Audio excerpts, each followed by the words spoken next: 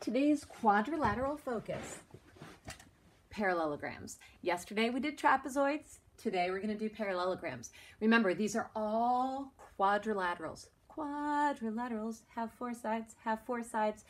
There are other quadrilaterals, believe it or not, but these are the five we're going to focus on. So today we're going to do parallelograms. Parallelograms, opposite sides are parallel. Parallelograms, opposite sides are parallel. Opposite sides are parallel. Opposite sides have the same length. Opposite angles are the exact same size.